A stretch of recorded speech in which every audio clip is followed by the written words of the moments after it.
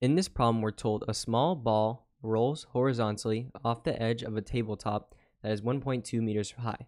It strikes the floor at a point 1.52 meters horizontally from the table edge.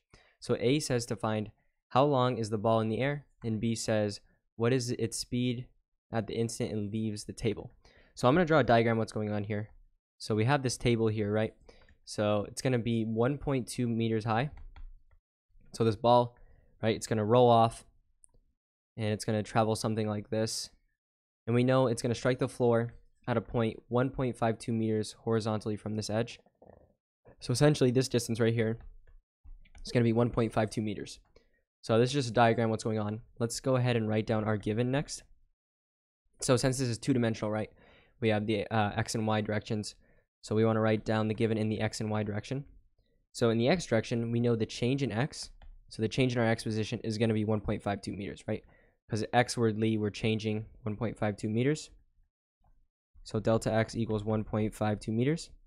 And then what about in y? Well, notice how we start at 1.2 and we end at 0. So essentially, we're changing negative 1.2 meters, right? And you can calculate that just by your final y minus your initial y. So just 0 minus 1.2 is just minus 1.2. So next, we're going to write down the acceleration. So the acceleration in the x direction, unless specified differently, you generally always assume it's 0 meters per second squared. And then in the y direction, you assume it's the force of gravity. And so gravity is just going to be minus 9.8 meters per second squared. And then what we're trying to do is we're trying to find the instant, or the speed of the ball the instant it leaves the table. So we need v sub 0 of x, right? So in the x direction and then in the y direction. But since we know it's rolling horizontally, we know that in the y direction, it's just going to be 0 meters per second, right? Because it's rolling just straight like this. So there's no y component. So we just assume it's 0 like that. And then v sub 0 x, we don't know. That's going to be what we're trying to find for b. And then how long is the ball in the air, right? So that's going to be time. So we have to solve for time for both of these. Well, they're both the same. So we just solve it for one essentially. So this right here is going to be our given. Let's go ahead and start with A. So A says, how long is the ball in the air? So what we're going to have to do is solve for t with our given variables. And we can choose either side. Or well, we can't choose either side. But if you notice here at y, we're given more variables. So generally that's just, if you're given more variables for one, or you have the variables required to solve the kinematic equation, you choose that side. So we're going to use the variables in the y direction to solve. So the formula you want to use is delta y equals v sub 0 y times t plus 1/2 a t squared. So we're going to use this formula to solve. And we basically know all these, or we know some of them. So we know delta y is going to be minus 1.2. V sub 0 y is just 0, right? Because we're rolling horizontally. Times t, which we don't know, plus 1/2 times minus 9.8 times t squared. So if we go ahead and solve this, we're going to get minus 1.2 equals, right, 0 times t is just 0, times 1/2 times minus 9.8 times t squared.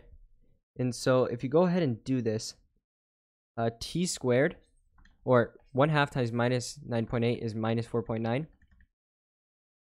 So minus 4.9 times t squared. If we want to solve for t squared, just divide both sides by minus 4.9. So divide both sides by minus 4.9. T squared is going to be equal to minus 1.2 divided by minus 4.9. And so we just square root that, right? So the square root of this right here.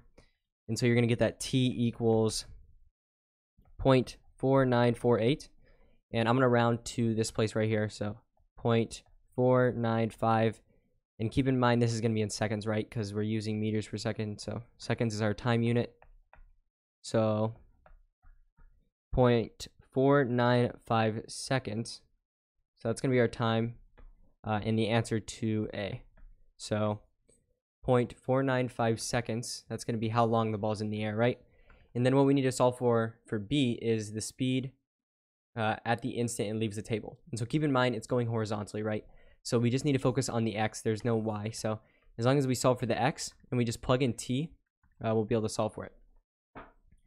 So if we do B right here, we're going to use the same exact formula basically, except for we're going to plug in our time, right? Because if we know the time is 0.495 seconds, what we can do is just solve for v sub x, right? Because we have every other variable in this equation. So let's just go ahead and solve it. So delta y is going to be delta x, right? It doesn't matter. So 1.52 equals v sub 0 of x, which is what we're solving for, times t, which is 0.495, plus 1/2 times a. And so keep in mind a is just going to be 0. So 0 times 0.495 squared. This whole side is going to become 0, right? Because 0 times anything is 0. So essentially what it's going to be is just 1.52 times v sub 0 of x times 0.495. So what we're going to do is just divide both sides by this to get v sub 0 x by itself. So essentially it's going to be 1.52 divided by 0.495. And if you go ahead and do that, v sub 0 of x, you're going to get that it equals 3.07. And keep in mind what it's measured in. It's in meters per second, right? Because we're using meters and seconds. And velocity, that's how the units for it. So this is going to be your answer to B. So 3.07 meters per second. And yeah, hopefully you found this video useful.